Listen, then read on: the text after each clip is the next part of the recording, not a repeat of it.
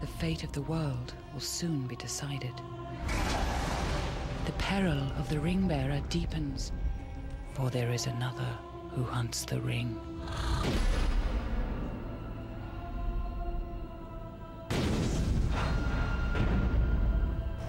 I have never played a video game in my life. I can never understand the rules. I've got very large and clumsy hands and not quite the hand-mind coordination that I think is necessary, which seems to be available to everyone under the age of 6. What's wonderful about this game, Lord of the Rings, is that you are getting the voices of the original actors, all of them. And today I've been doing the recording of Gandalf the Grey and Gandalf the White, the 2 characters that I play in Lord of the Rings. What can you see?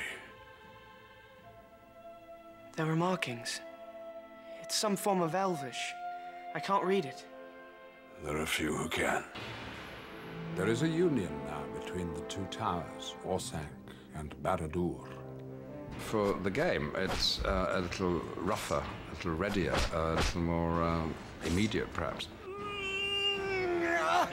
One of you must enter to help those villagers who are still alive.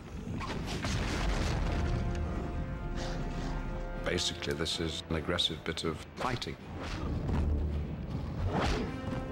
It's the military side of Gandalf that comes out, the commander, the samurai, the leader.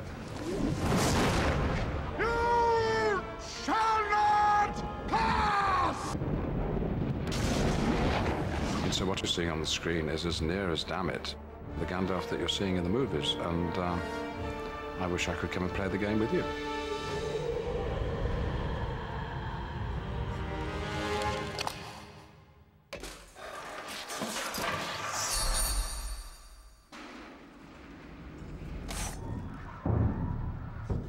They are coming.